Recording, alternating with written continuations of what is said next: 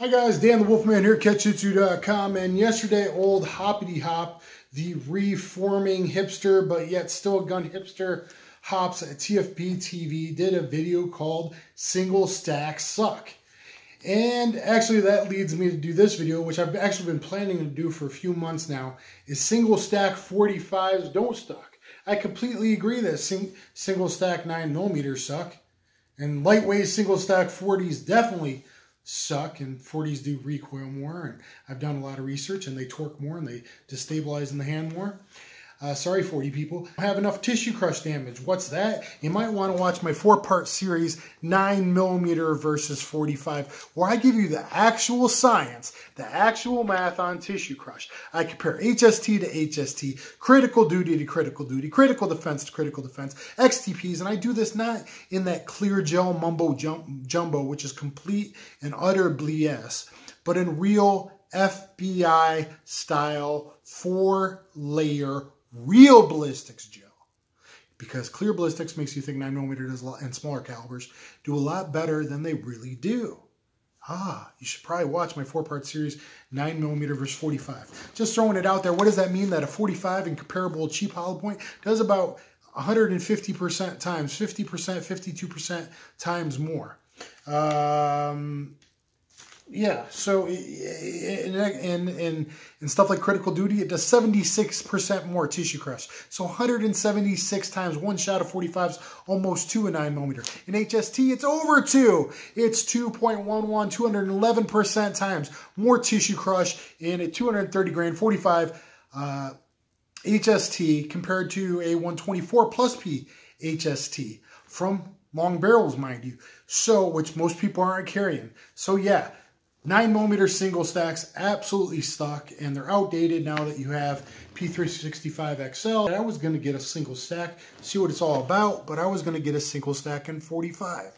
Well, there's some single stack 45s that don't suck, and it'd be a lot better if companies would make even more so that don't suck. So let me show you a couple now. Today is the day that I did a video on the N8 tactical holsters.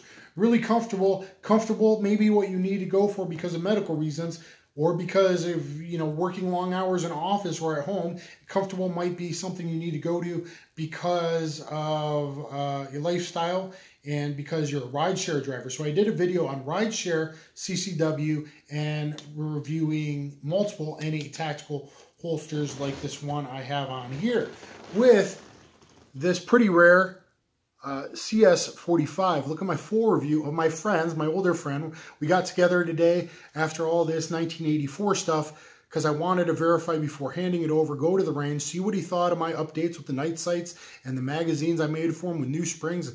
I knew the 8-rounders would still be reliable, but I wanted to verify the 10-rounders that I made because the springs aren't really quite as long with their plus 10% power wolf springs. Look at my full CSW 45 review on my friend's pistol. Guess what? 3rd Gen Smith, flawless. Is the 10-round magazine really flawless? Actually, I expected it to jam after sitting 7 months on the last round.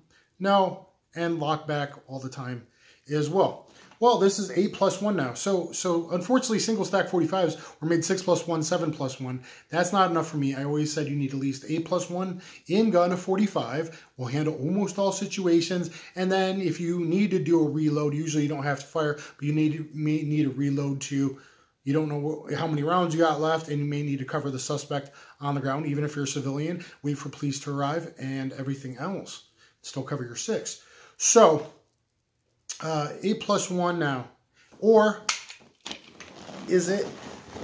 I got 2 10-rounders in the back, so I could carry this appendix 8+1, carry it on the hip 10+1, carry it with a couple 10-round backup magazines, and yeah, I don't think my Smith's extractor is going to break on a 3rd gen, and I don't slam them home crazy hard, but 10+1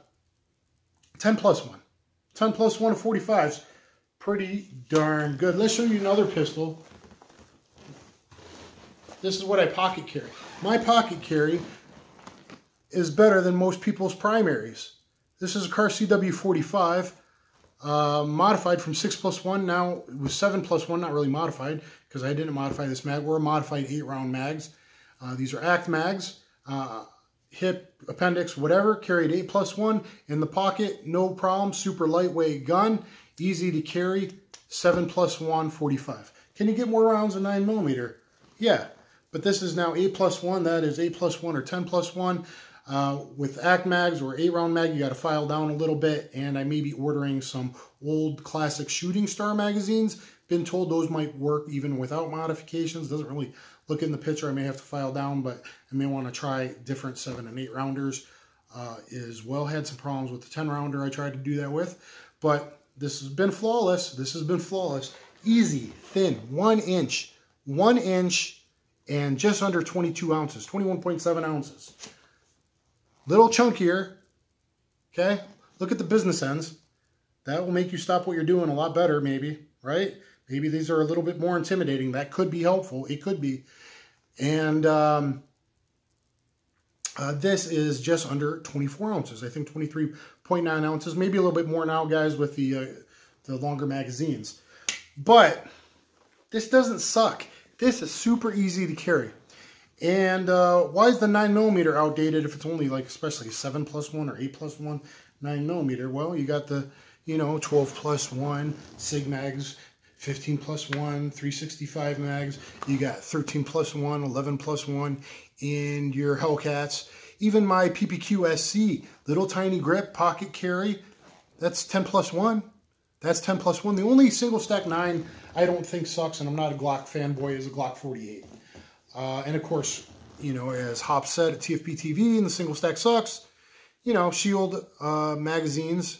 Now you can put those magazines in and verify them and make sure they can last compressed a long time. Some people have reported some problems, but overall most people are happy. 15+1. Well, it's not really a single stack then anymore. Now, is it? But at least it's 10+1. And 10+1 in 9mm me is the minimum, or 8+1 of 45. And 45 is the minimum. Why? Because look at my four videos, very detailed science on 9mm versus 45. Anyone that tells you the caliber is all the same is complete asinine, doesn't know what the hell they're talking about. It isn't. It isn't in cheap hollow points, 50, 60% more effective. In ball, it's exactly 62, a little over 62% more effective. Even more so because 2 holes bleed faster than 1. In HST, 2.11 times, 211% more effective. So for every 2 shots you would need a 9mm, my 1 shot of 45 does literally just as much damage. It just does. Outside one doesn't hit somewhere, whatever. But the first, in a self-defense, defensive gun use, number one, like 2 to 3 million people a year. CDC hit numbers, what the real numbers are, and most people don't report. And I haven't reported in some, and I reported in others, and they didn't even bother to get a report. Or a number of the times I've had to defensively display, or almost defensively display my firearm in the last 3 years of 4 times almost getting robbed. So, usually you just show it. Good guys are so good, they only fire 240 to 268 times per year, typically, out of 3 million. So yes, intimidating might be helpful, right? And if you do got to shoot, it's usually 3, 4, 5, 6 rounds, maybe 8, 9 rounds. I think definitely you want 9. You want to at least be able to fire 3 rounds at 3 bad guys, because more and more times it is multiple opponents, attackers, assailants. But and even if it was one guy, NYPD only hit 1.6 out of every 8 shots. So I train each week, hopefully 9 shots should at least get me 2 hits. And 2 hits at HST is almost like the equivalent or more of 4 rounds of 9mm.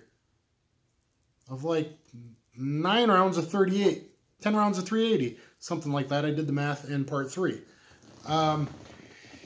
So guys, 45 single stacks don't suck. Now, there's some that don't suck now, but boy, I wish they would make them have one more round. So you got the old Smith & Wesson, and a 4.5-105 would be great as well. A little bit longer barrel, but still like 26 ounces, still light enough to carry.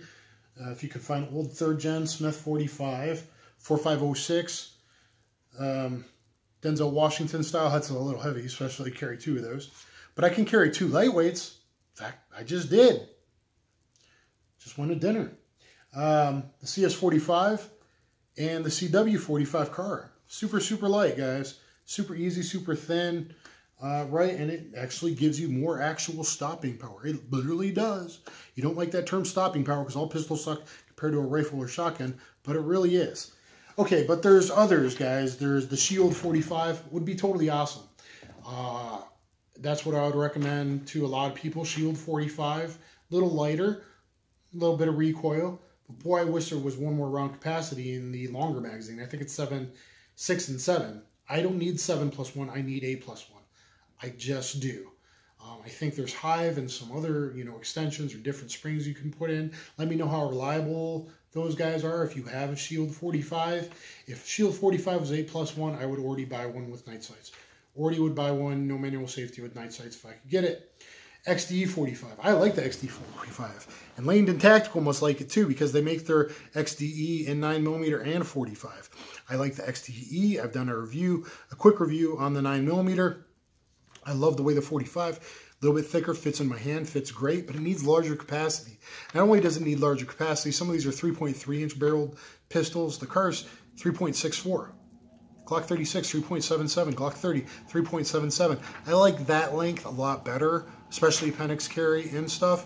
But Springfield Armory, it would be great if you made the XDE in the 3.8-inch barreled version like you do the 9mm. You make it 3.8 and 4.5. But 3.8 and elongate that grip a bit, and instead of 6 and 7 rounds, let it come with 7 and 8 round magazines, or 8 round and 9 round magazines if you could, or an 8 and a 10 round, or even better if you can make the 10 rounder reliable. That would be the way to go. Guys, Ruger P30 345 kind of got blown over there, but I might pick one up someday. A Ruger P345 is thin enough, light enough. That's a good enough pistol to carry. Guys, we really need like just under 25 ounce. Give me a just under 25 ounce 45 single stack 8+1, guys. I think a lot of people would be happy and even better served with that than even their double stack 9mm in most cases. How about a Glock 36X? We made a 43X and a 48 Glock. How about a Glock 36S? X, maybe you don't think the demand's there anymore. But, and then the double stacks, guys. You got Glock 30S. You got the M&Ps, M&P compacts, 8+1 or 10+1. That is a nice pistol, 28 ounces, like it's maybe less. It's not that heavy. You could carry that if you want to go to double stack carry. How about a lightweight Commander 1911? Everyone hating on their 1911s. Well, it's mostly magazine problems and vetting. Okay, and yeah, 1911s might go kaput if you have shitty magazines that came with the gun and you try to do a 3-day course. They need more lube. They need more cleaning. It's not, something like a Striker Fire 9 that you can put a 3-day course, 1,200, 2,000 rounds through. But do I need that in defensive gun use? Be very unlikely to even reload, right? But as long as I carry my single stack and I carry 2 of these, 2 extras of these, that would be 8+1 and 2 extra 10 rounds. That's 29 rounds. I would need it to get through about 29 rounds or 24 or 5 rounds, 3 8-rounders and a +1, 25 rounds, maybe in most, even the far outliers of situations. That's all you need it to be reliable. And if a 1911 lightweight Commander you can find is reliable, certain companies I think are better than others, but good mags like Wilson 47Ds or Wilson ETMs usually. So unfortunately, a lot of lightweight Commanders are over 32 ounces. I find 30, 32 ounces isn't that bad. Once you get over 30 ounces, a little heavy for carry. It can be done with good holster, good belt. But so single stack 9mm suck. Do single stack 45 suck? Not really. I can carry these 2 lightweights. That's 29 rounds for the CS45, and I got 8 rounds of backup in my offside front pocket. If you don't know why I do that, you might want to watch my 7 reasons to carry a backup gun video. Look at my best Pew Pew review playlist. And hopefully, guys, some people will do some push-ups and man up and learn that even 45 and a lightweight, yes, it recoils a little bit more than 9mm. It's not like a 40, and you can check Chuck Hawks, and you can check all the data, and you can watch videos in slow motion like I have, and you can check split times like I have, 9mm versus 45, 2 of the latest 9mm versus 2 of the 45s. No statistical difference. One was like a 0.5 seconds, a little bit longer, but everything was like 20 splits. in the lightest weight pistols, not 40 ounce 1911s. So guys, and guys, what are you going to need? You're going to need a few rounds, some extra magazines, and you want the bad guy to stop as quickly as possible. That's what it's about. Outside a lucky CNS shot, which is maybe 3 to 7% of all gunfights, outside, I'm guessing, outside of CNS shots, it's either 50% physiological stop, 50% psychological stop. So anything you can get to stop, to up the physical stop, and other stuff you can do to up the psychological. And short barrel 45 actually does both, because it ups the physiological because of the higher tissue crush, much faster blood loss. If you don't hit CNS, that's why people stop doing what they're doing. They suddenly feel woozy, tired, or they fall down.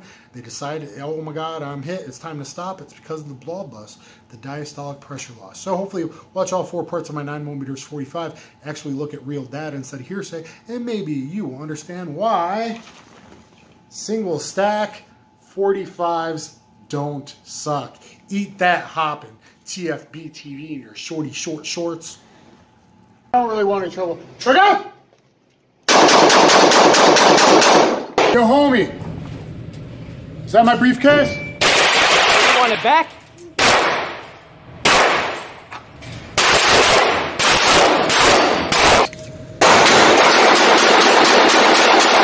There's one more guy.